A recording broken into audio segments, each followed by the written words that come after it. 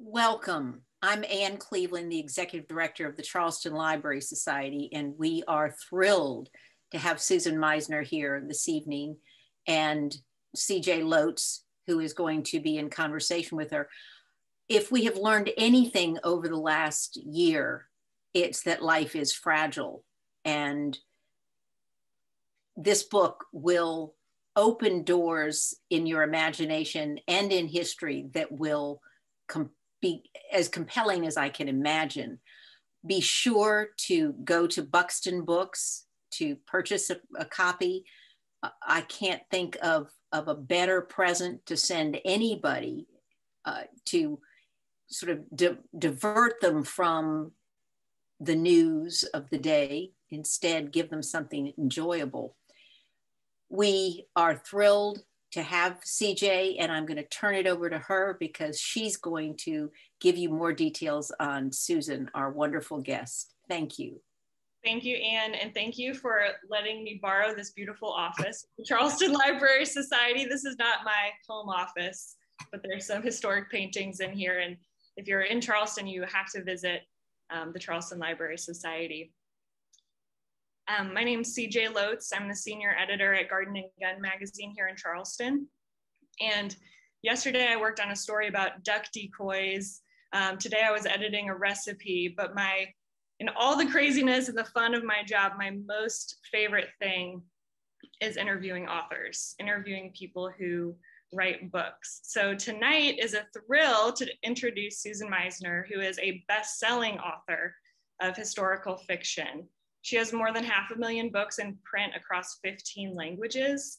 And today we'll be talking about her latest, The Nature of Fragile Things, which I just finished this book. And I have to say, Susan, I heard historic fiction and I thought interesting, but I didn't expect this to be sort of a thriller.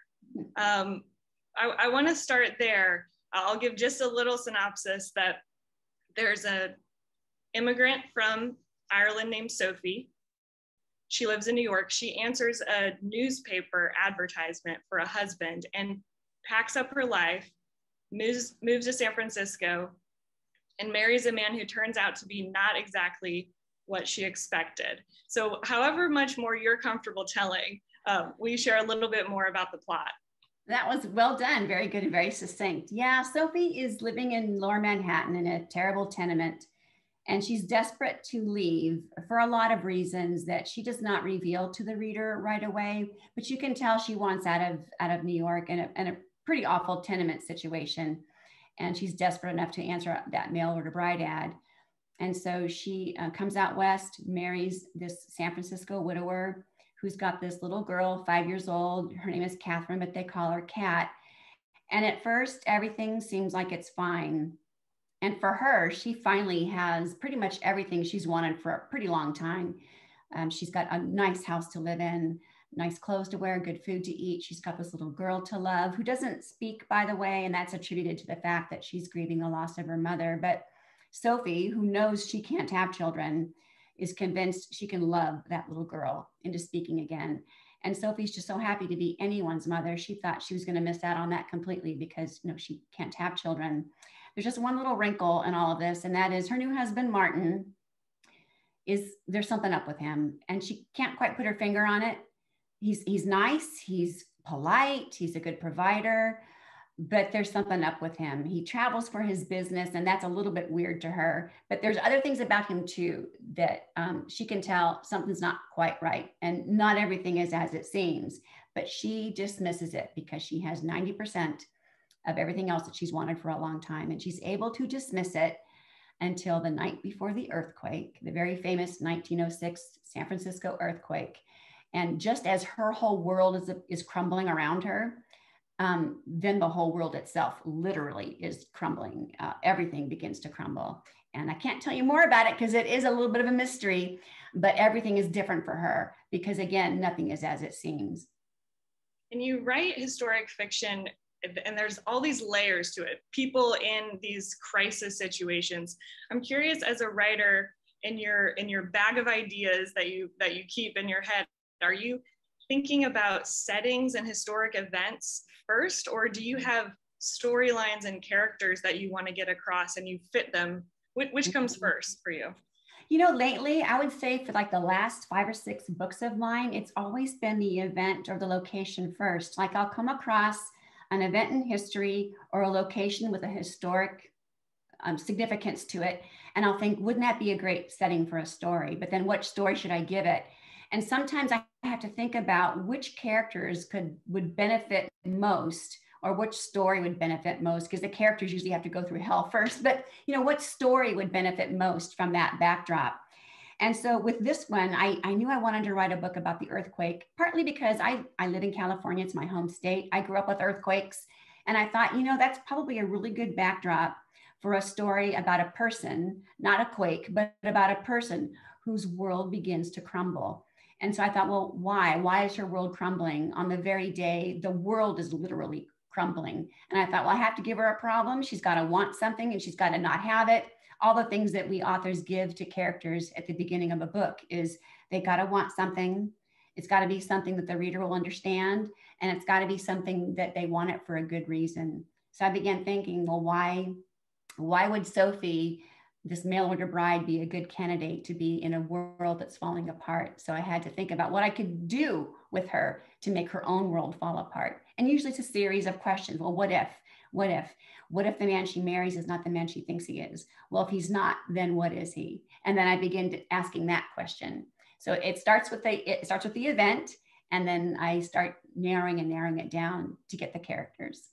How important is research to what you do, and how are you doing your research? Research for me is paramount. And I guess it's because if someone picks up one of my books and they know it's historical fiction, they know that it's a novel, but it's historical, which means I want them to be able to trust me that I'm going to take them back in time to a time that really existed, such that no matter if my characters were real or not, the location I take them to in the story is real. And what happens to my fictional characters could have easily happened to somebody else, because everything around those characters is real. You know, down to what happened on the day of the quake and the fire and everything after it and before it. I wanted it to be as accurate as possible. So I usually spend about 3 or 4 or 5 months, depending, researching and kind of gathering all the information I'm going to need to then put fictional people into a real world. And I'm really glad that there's a lot written about the San Francisco earthquake. I was just sharing in the green room earlier, this book by Simon Winchester called A Crack in the Edge of the World was a really good book to read. You might be able to get it from the library if you're interested. Books like this were very helpful to me because they were, Simon Winchester is very in-depth, and all of his books are well footnoted and noted. So I knew that if he said something that interested me further, I could go to his end notes and then just dig deeper. And there's lots of photographs about the earthquake, and there's newspapers, archived newspapers. San Francisco Library has archived digital versions of the newspaper. So I felt like everything I needed to write this book was there for me. I just had to avail myself of it. You used a word that really stood out to me, trust. Trust with the writer and the reader. And I'm wondering, you have a background in community journalism. Mm-hmm. How does that inform your work and your research and that trust with your audience? That's a good question. You know, I feel like I worked at a newspaper for 10 years, and I feel like the time I was there, I didn't really realize it was preparing me to write novels, because I didn't know that's the transition I was going to make. Yeah. But it really did, because we did have to be accurate. And I think it prepared me in all kinds of ways to write historical fiction, even though in the beginning I was writing contemporary novels. But when I made this switch in 2008 to historical fiction, I think I did fall back on all of the things I learned as a journalist, you know, to create a whole lot of trust between me and the reader. So you're right, it plays into it quite a lot. We do a lot of fact checking at Garden and Gun. We pride ourselves on our fact checking process. And whenever I'm training one of the editorial assistants or a younger journalist, I say, this might seem tedious or boring to you, but this is the bedrock of what we do, is creating that trust with the reader. So if you have to call somebody and say, do you really open at that time? Or, you know, and if it seems a little nitpicky, this is the bedrock of what we do. So you have to do it. And throughout your entire career, you will be fact checking and researching. So learn to love it if you want to stay in this. Your readers will appreciate it. That's for sure. Yes, we hope so. For the research for this book, did you go down any rabbit holes that you could share with us of things that you just totally didn't know about the San Francisco earthquake? Maybe for those of us who don't know too much about it, any sort of fascinating rabbit holes? The thing that surprised me the most, there were two things actually, and one was when I first began the research, and all I knew about the quake was that there was one, but I didn't realize that it wasn't the quake so much that was devastating to the city. It was the fire, because the earthquake happened a little after 5 in the morning on April 18. Most people were asleep. It was big. It was massive. It was a little bit bigger than the one that was in your neck of the woods in 1886. That one they figure was around 7.6 maybe. This one was 7.9. It was big. And, you know, substandard buildings, a lot of those fell right away. Wood frame buildings might have fallen right away, but a great many of San Francisco's buildings, they withstood the quake with some damage, but they were still standing. But the gas lines that broke open and the water mains that broke open meant that all kinds of little fires broke out, and there was no way to put them out because the fire brigades and then the army that came in to help them could not access water. So before you knew it, there was a wall of flame devouring downtown San Francisco, moving east from the east to the west with just this powerful force. And so it was the fire that pretty much took out the city, you know, 500 city blocks, 25,000 buildings, 3,000 people dead. That surprised me. The other thing was how fast San Francisco came back from that kind of devastation, because 9 years after that, they hosted the World's Fair. Wow. So in 1915, less than a decade later, the World's Fair was held there. It was this beautiful exhibition. Many, many beautiful buildings were built for it. And they held all kinds of, you know, exhibitions, and there were galleries and sporting events, everything that people have come to expect from a World's Fair. And people, like 18 million people, came from February to December to not only go to the World's Fair, but to see this phoenix really that had risen from the ashes. So that to me speaks of great determination to come back from that kind of loss to be able to host the World's Fair just 9 years later. Wow. You mentioned the Charleston earthquake, and that was in 1886. And it sometimes history feels so far away. And even living in somewhere as beautiful as Charleston, where the history is right here, that number seems so far away. The office where I work when we're not working from home, in the cigar factory, one of the things that when we give tours and say, this survived the earthquake, it was built in 1881. And that's sort of a touch point for us in Charleston, or buildings that survived the earthquake. But other than pointing to the buildings, what are ways that, I mean, you're a master at this, of making history feel present. What are some other ways to sort of contextualize a historic event like that to make it feel relevant to your readers? I think the best way is for me to be able to transport you. So if I can give you kind of a ticket to the past in the pages of the book, so that when you start reading, you feel like you're there, that to me is like one of my main goals is to bring you there, so that you not only feel like you're there, but you feel like you're experiencing what the character is experiencing. And I think that helps to keep history alive, really. I mean, great books like Simon Winchester's book and other books like his, they keep the past alive too. But it's historical fiction that actually takes you there. And it's hard for a nonfiction book to do that, because it's not about the character. It's not about the people, really. It's about the event. But a novel is about the character.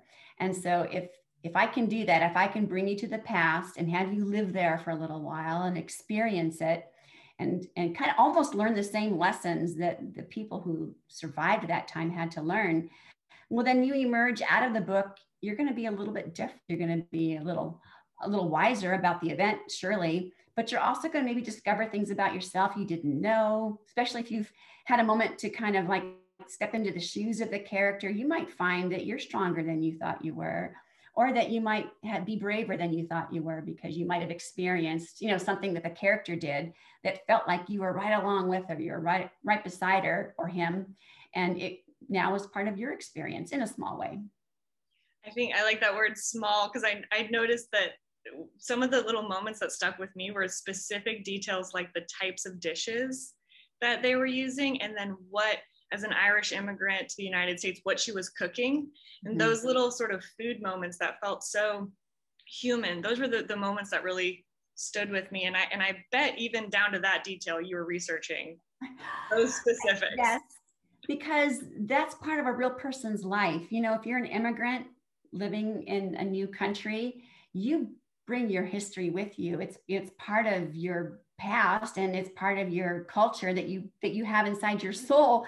And so, my a lot of my ancestors came from Ireland, but a lot of them came from Germany too.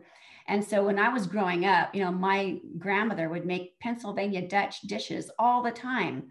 And I didn't really know what she meant when she would say, oh, this is a Pennsylvania Dutch dish. But, now I get it. It was because these were recipes that all of my German ancestors brought with them when they settled in Pennsylvania. And I think that's part of dialing into a character's real life, like to make a character feel like they've got flesh and blood, is they have a past, they have a beginning. You don't start the book on page 1 of a person's life.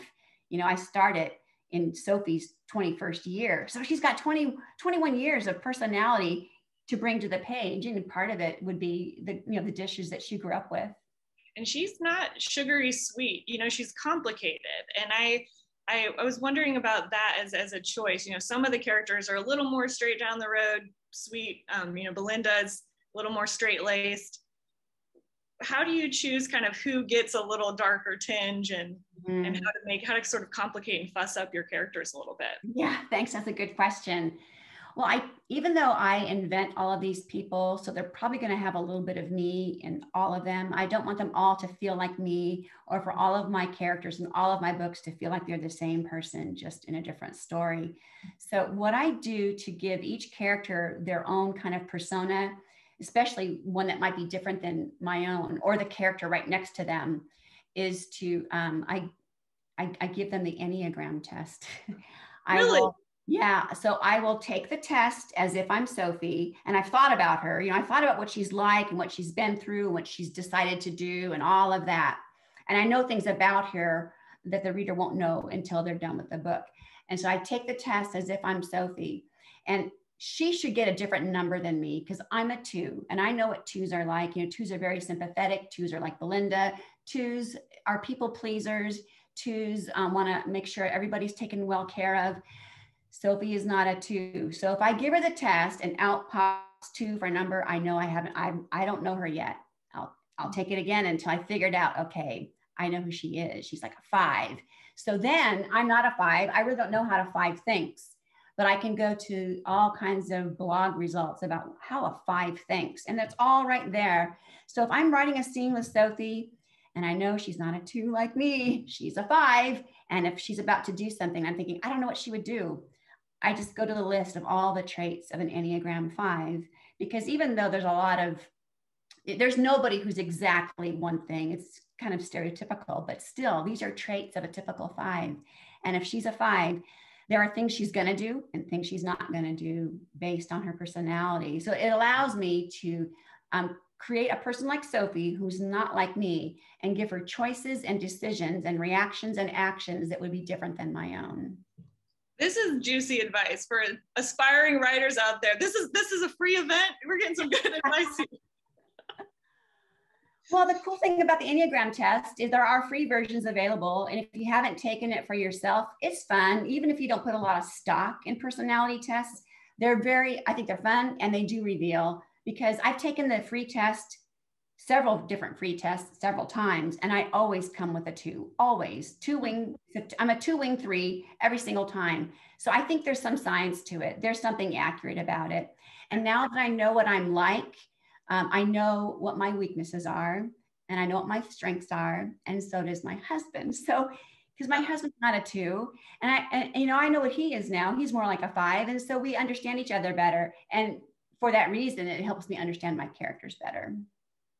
It's funny that you mentioned husbands and wives. That's a pretty fascinating dynamic in this book. Any further commentary there on that dynamic in the book?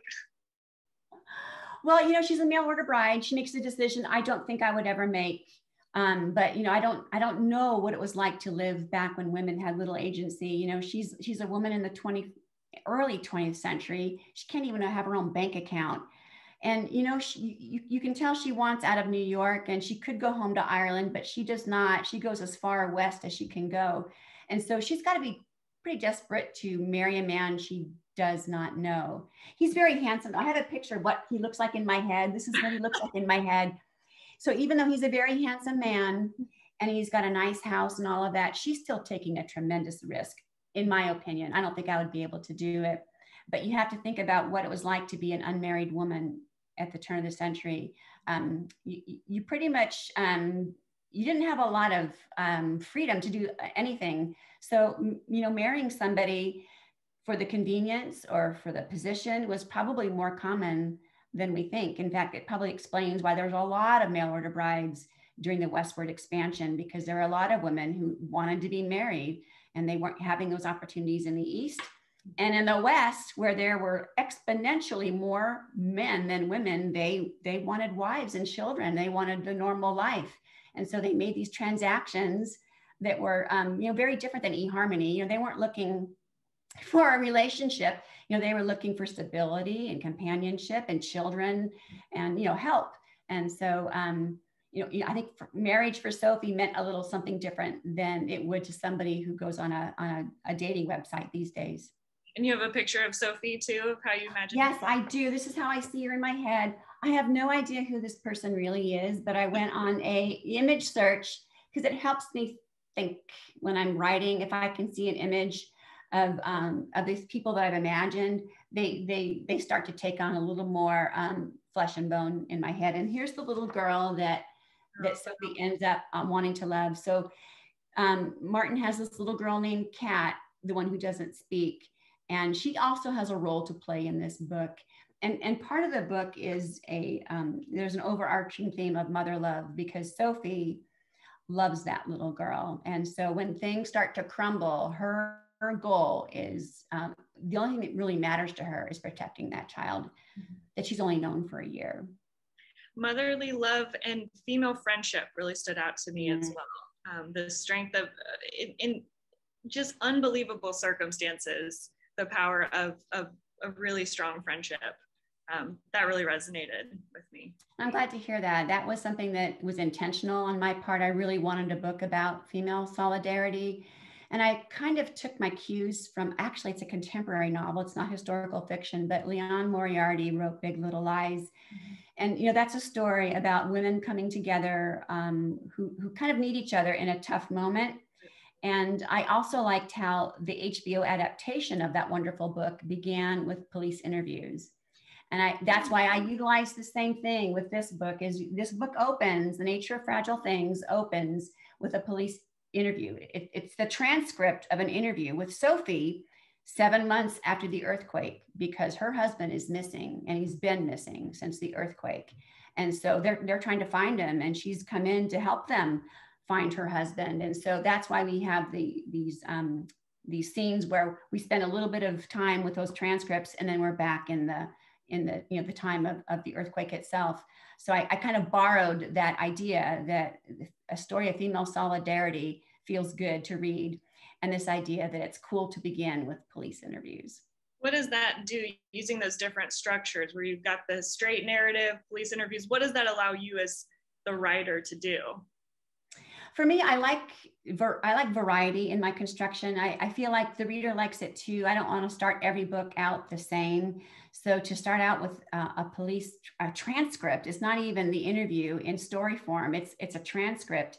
There's a lot going behind the scenes that you don't see. So it's up to the reader when you're looking at a transcript. Is you don't see the body language. You know, you can only wonder, well, we don't really know Sophie yet. So what is she thinking? And then as the story builds and you get to know her better. Then when we flash over to the transcript time, well, now you know her now. You're knowing her more and more the more you read. And so for this particular book, this kind of construction, I think, helped give some framework to Sophie that the reader got to enjoy in like servings.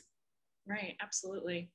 You mentioned that you like it when your books have a note of encouragement or kind of help people believe that they can overcome things. And I'm wondering if there's someone who early on encouraged you in your life, or anyone that you could mention that has encouraged you.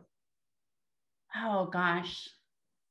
There are so many people that I've been privileged to know in my life. I don't even know if I could, I'm not even sure if I could name one. I can say that my freshman in high school English teacher, so ninth grade English teacher, he affirmed me as a writer way back before I knew I was one. Like I would turn in things for him and he would give them back to me with usually a nice grade, which was very nice, and always had all kinds of comments affirming me as a writer.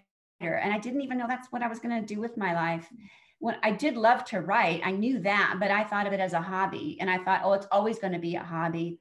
But he was the one that kind of made me think that, no, it might be something more for you. And I didn't really pay attention to that because I didn't become a writer. I didn't major in writing or journalism. But I came back to his encouragement many times over the years when I was thinking, I've got this itch to write a novel, but I don't know if I can. And I would remember his encouraging words. It took me until I was 42 years old to write my first novel, but it's really because I had that encouragement from him. And I appreciate it so much. I dedicated A Fall of Marigolds to him. He's still alive. He just celebrated his 93rd birthday. And during non-COVID times, we get together for coffee a couple of times a year because he only lives half an hour away from me. We reconnected after I moved back to San Diego. So I would say he was the one that encouraged me to make my writing something wonderful. And for me, for writing to be wonderful, it should leave the reader feeling wonderful.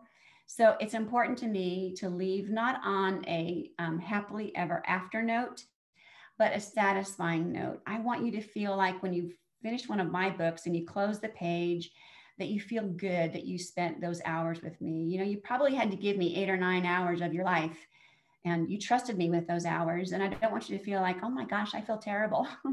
I want you to feel good, either about yourself or about life in general, or about humanity, or about the fact that we can always become better versions of ourselves than we are. We can always move forward. And so for that reason, my books, I want them to end on a satisfying note. So it's important to me that happens. I will say I was, kind of doing that thing where you're kind of looking, thinking, how is she going to wrap this up? With 20 pages left, is there going to be a sort of I was wondering how that was going to happen. And I was surprised at some of the specifics of the ending. And who kind of starred in the ending. Yes. That was really powerful to me and surprised me completely. I'm glad. That's good. Is there anything else sort of about the Charleston earthquake or the San Francisco earthquake that you learned in your research that you want readers to be sure to know about? We've got a Charleston audience here. You did Sure. A little bit of research.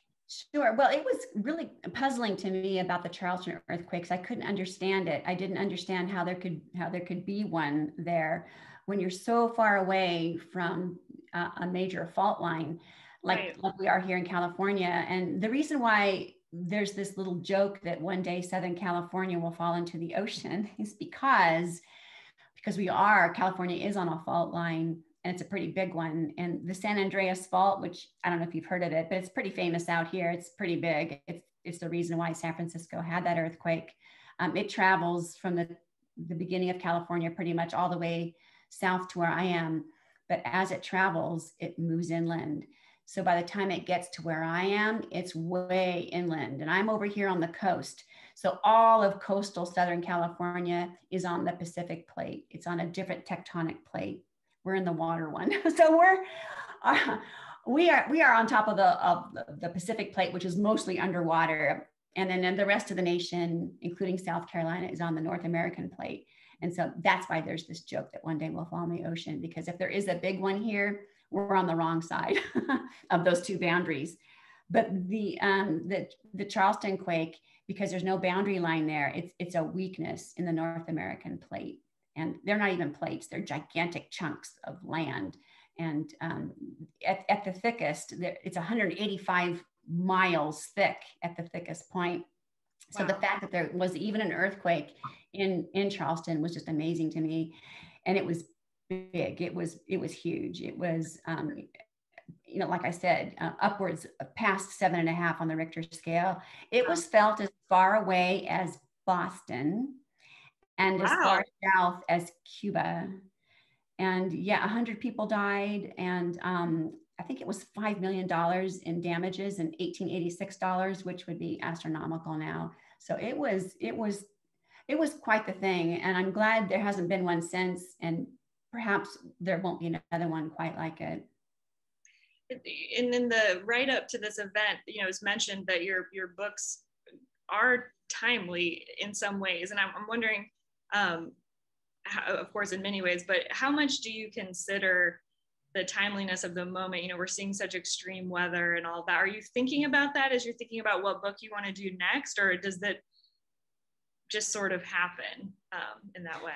That's a great question. I think I come by it with it's probably not even something I'm aware of, but just this knowledge in the back of my mind that there are certain things about us that do not change. So there are certain things about us as humans that are, I would say, timeless, and we carry them with us generation to generation to generation. And because we have always had to weather tough situations, war, disaster, illness, pandemics, all of these things are cyclical, unfortunately. So everything we're experiencing now has been experienced before. And so this idea that we've got to find a way to hold on to who we are, you know, you've got to find a way to hold on to your humanity in a tough time. And so, you know, that to me is a timeless truth, that, you know, you have to find a way to hold on to humanity, hold on to goodness, hold on to love. You know, those are the virtues that not only will get you through the tough time, but you sure want to have them when you emerge out of it. And then mother love is timeless to me. The solidarity of friendship is a timeless thing to me. And, you know, so is like the book I'm writing now, which doesn't have to do with a natural disaster or a war, but it has to do with how we think about each other and how we tend to judge each other when we don't even know each other, and how some people like to put value on someone else, and they're not in any place to do that. And that's also, unfortunately, is something that we see, you know, generation to generation, you know, is prejudice. And so I feel like I land on an event, I start to write about it, and I realize, oh, this is not the first time we've been down this road, you know? And so I find that the same things that we struggled with, like during the Spanish flu pandemic of 1918, when I wrote about that, we weren't even in our own yet, you know, little did we know a year later we would be. But I'm finding now, as we're going through our own, that a lot of it was the same fear, the same insecurity, the same desire to hold on to the people that you love. All of that seems to be the same. So the fact that I've chosen an event that's relevant to the times, I think is almost incidental in a nice kind of way. Totally. There's an interesting article, I think in New York Magazine, maybe, about this sort of pressure that maybe audiences and critics put on art to sort of have the hot take on whatever the current thing is. And what about, you know, art for art's sake, and letting authors explore kind of what's in their mind, or an older event, and maybe not everything has to be a comment on something of the moment. Like if we put those sort of demands on art, we've sort of said what it has to be, instead of letting it be the thing that it is. And I don't know if I have a fully formed opinion on that, but it's something that I've been thinking about a lot. That actually makes sense to me. And I think too that, you know, we writers, we have to write our books well in advance. You know, it takes me a year to write a book, and then it takes a year for it to get published. And so a lot of times, you know, the news of the day is something different, you know, 2 years or 3 years later. So I think what happens really is we bring to our reading of a book the moment that we're in. So it's really the reader that starts to feel like they're, that the meaning of the book is arising from their own experience at that moment. Because they're related, because in your mind, you're stringing them together, you're dovetailing them together because you're experiencing something and you're reading something, and you begin to see parallels where maybe the reader wasn't even planning on it, but you, the reader, are experiencing that art with your own, you bring to the reading of a book your own experiences and your own experience at the moment. That's an interesting part of it as well. How much do you think about consuming and what you consume while you're in your sort of creative process? How much are you, do you ever like say, okay, no more social media or no more TV, or tell me about your relationship with consuming other people's creative work versus your own output? I tend not to deny myself any connection to humanity when I'm writing, because I feel like I want to stay connected to the world. So what I do is I just allow myself to binge a little on Instagram or Facebook or a podcast when I've gotten my word count in, because at the end of the day, I still need to write a book, but I don't want to feel like I can't engage at all with the world I'm living in. I feel like that's probably counterintuitive to a writer. So I do stay connected, but I'm disciplined. I've had to learn how to be disciplined. And I also continue to keep reading. I love books. I always have. So I'm still reading while I'm writing, but I save my reading for the end of the day. And I'm not reading research so much when I'm writing. I feel like the research happened before. So I read for pleasure at night at the end of the day, but I also read the good stuff. I feel like I don't have time for fluff. So I don't read casual things, like just silly things. I feel like if I'm gonna, since there are so many books and we don't have time to read, nobody has time to read all the books there are. Yep. I just choose books that I feel like are going to be memorable, and they're also going to speak into my craft, because I don't want to read a book that was just okay, because what if I start to write that way? You know what I mean? So I'm careful about what I read. And even when I watch things, like I've just gotten to have such a high bar for writing on what I watch on the screen, that I just can't watch network television anymore, because I just find the writing it's just not quite enough for me. So we end up, watching what I feel like are good shows on Netflix and HBO and Amazon Prime, that I feel like where the writing has to be really good. And I think it's because for me, I feel like I'm ingesting everything I'm watching and reading, and it's gonna show up in my writing. So it better be good. Anything to call out recently that you've really enjoyed, TV show or book? I just finished not too long ago, The Invisible Life of Addie LaRue, which is the most satisfying book I've read in a long time. It might be a little too much for some people, because it's about a woman, a desperate woman who makes a deal with a dark deity to get out of an arranged marriage. But it's masterfully written. So it's very, very well done. I recommend it. If you don't mind that kind of premise, it's very good. And then coming up soon, like next month, is Kate Quinn's The Rose Code. Historical fiction. It's Kate Quinn at her best. I highly recommend it. And then for shows, I guess the show that I've watched most recently that I thought this is really good would be The Queen's Gambit, which I watched in December. But I still remember it. Like when people say, what have you watched recently? I can't remember what I watched recently, but I remember that show, because it was so well done. And so I think shows like that they don't have to be cerebral, but they have to be just written really well and memorable, because, if I can't remember a week later what it was, that says something about the writing, I think. Whereas The Queen's Gambit, which I watched almost 3 months ago, I can still remember. Do you ever find yourself, I'm asking this because I know I do this, where I'm like, I'm in stories and words so much, now I have to go for a walk, or now I have to cook something. What are some of those sort of, okay, get out of my thinking brain right now? What are some of those things for you? I do like to cook. I do. And I have a shelf full of cookbooks in my laundry room that I'm always pulling out. And sometimes I'll watch a cooking show. And I enjoy cooking very much because it's also a creative form. But the thing about cooking is you get it done really fast. It doesn't take a year to make dinner. And so whereas it takes a year to write a book, you know, I can make something fun to eat for dinner in like an hour or less than an hour. That's very satisfying.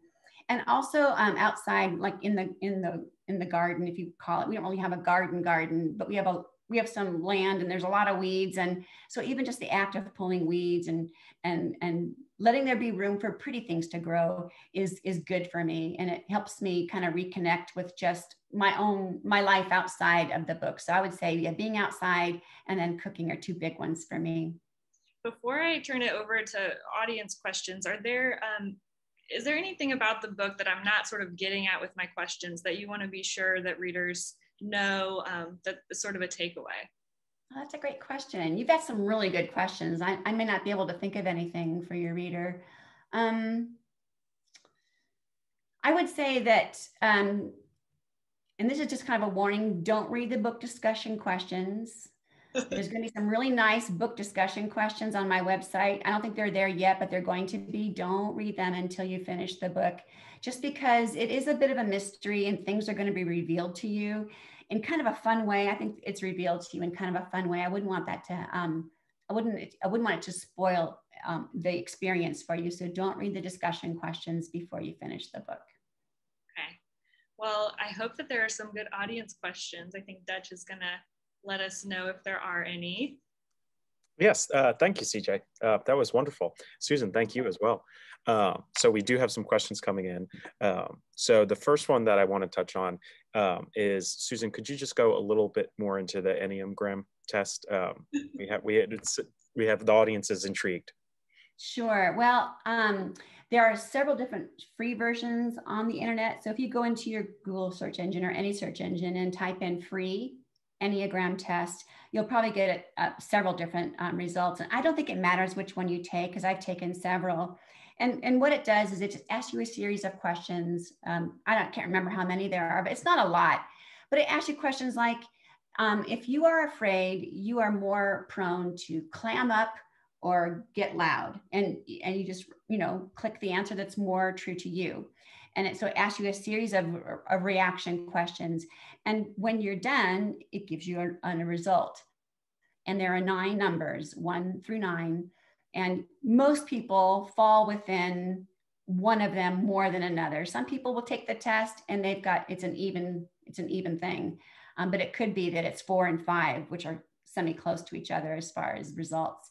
And so once you get your result, a lot of people have just one number. It's predominant, like you might be a 6, or you might be a 7, and 7s are like make decisions on the fly. They're very easygoing people. 7s are wonderful friends. But a lot of people are one number plus a side number. So I'm a 2, wing 3. And that just means I'm mostly 2, but I've got some 3 also. And so when you get your result and you're wondering, well, I don't know what I am now, all you have to do is you can just Google, what is a 2 wing 3? And you'll get all kinds of people telling you what a 2 wing 3 is like. Perfect. So that makes me think, talking with CJ, you mentioned that some things just don't change no matter how long it's been. And so then you also talked about the character diversity of doing the Enneagram and figuring out what is this character, what's their personality. And so I was imagining that probably in your writing repertoire, you've had the numbers come up, right? So you've had these different personalities. What personality do you find the most difficult to write as or to write for? Or is there a type of person that you haven't tackled yet that you'd be excited to? I don't think I'm afraid of tackling any of the other personalities. I do want to get it right. And I think the farther I am away from the kind of person I am, the harder it is for me to kind of tap in to the motivations of somebody who's just so polar from how I am. But I'm not afraid to give it a try. But it's more important to me that that the character wants something and why they want it. So that scares me more than picking a personality type is, will I be able to give them a character quest and a reason to want it that's compelling? Like, are readers going to care about it? They have to care about it. It doesn't matter if an Enneagram 1 or a 9, but what do they want and why do they want it? That's what I worry about most, because I feel like that's what's going to keep the character, the reader turning pages, is they want to know if the character is going to get what they want. Wonderful. And that actually leads into this, our next question we have, because that's great advice for a writer. And so our one patron says, there are threads of a novel in my head, but I've never written one. What resources can you point a person to in order to get started? Well, that's a great question. Let's see. I've read a couple of books that have helped me kind of figure out how to plot a novel. And one of them it's called Writing the Breakout Novel by Donald Maass, Maass, Writing the Breakout Novel. And you don't have to want to write a breakout novel, but if you read that book, it just shows you what a breakout novel is like. And a breakout novel has characters who want something that they don't have, and great motivations for why they want it, and believable obstacles about why they don't have it. And then a quest with twists and turns that add tension, because every good book has to have tension or you lose interest. And that particular book will show you how to do that. So you don't have to want to write the breakout novel, but it will show you what is pretty common with all novels that break out, is they have all of those same kind of characteristics.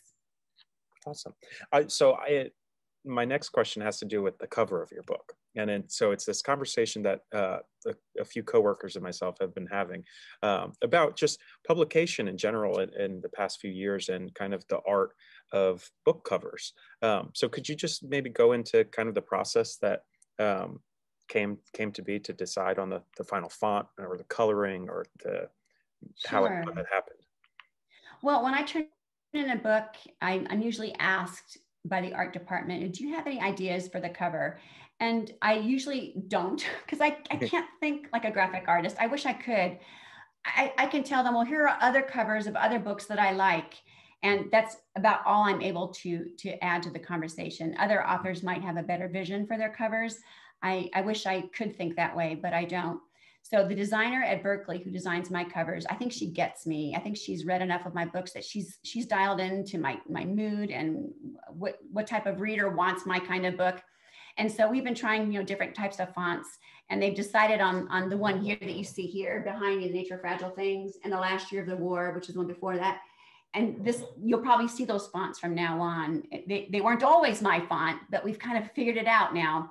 So there's that look.